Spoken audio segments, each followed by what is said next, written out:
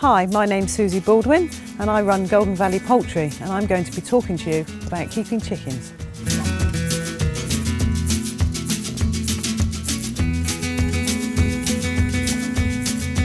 The best thing to do is compost it down. Never use chicken poo in its natural form on your garden directly because it will scorch the plants, it's just too rich. Your best thing is to make yourself a compost area. Obviously I've got lots of chickens, so mine's huge, and it's as simple as some posts with some corrugated sheets on.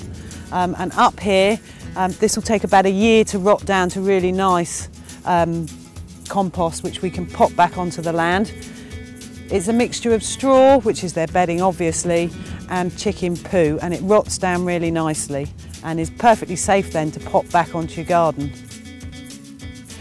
If you've already got your own composting bin, you can just add your bedding and your chicken poo and mix it all in and carry on doing as you're doing, with the added benefit of some chicken poo in there.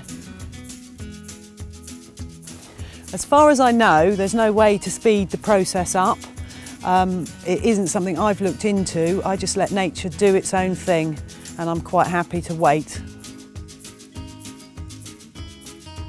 So remember, don't ever use chicken poo in its natural state straight onto your flowers. It will scorch them.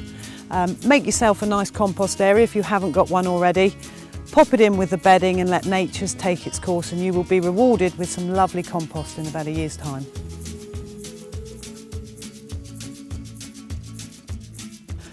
And that's how to use chicken manure.